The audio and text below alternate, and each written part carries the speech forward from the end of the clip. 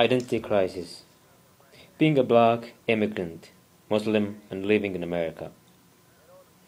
I was known just by my name and my gender, not by the color of my skin, or race, or immigrant status. But now I'm known as a black immigrant and a Muslim in America.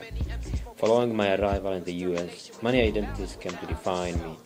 Just on the first day at JFK Airport in New York, I had to take boxes identifying myself as black, immigrant, or refugee. Dang, you stripped off your identity and wrapped up in a categorized system that tries to define you and determine your destiny.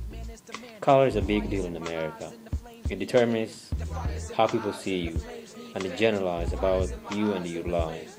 Religion is a big deal in America. If you are a Muslim in America, your loyalty is questionable. When Obama was running for president, he repeatedly said, I am not a Muslim, I'm not a Muslim, and I'm not a Muslim. Being a Muslim in America raises a question of loyalty. Are you with us or with them? Like Bush said, you are either with us or against us.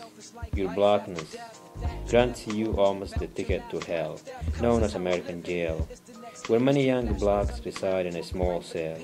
It builds invisible walls around you that scares hell out of people and raises question where you fit in American society like Indian caste system. Wait a minute, the story is not over. Your blackness justifies discrimination and reinforces invisible segregation that runs along racial lines. It plays a significant role in your life and raises self-consciousness. Being a black is not a crime. Being immigrant is not a crime. Being Muslim is not a crime. But these identities are misunderstood and misinterpreted. And I'm trapped in these identities forever.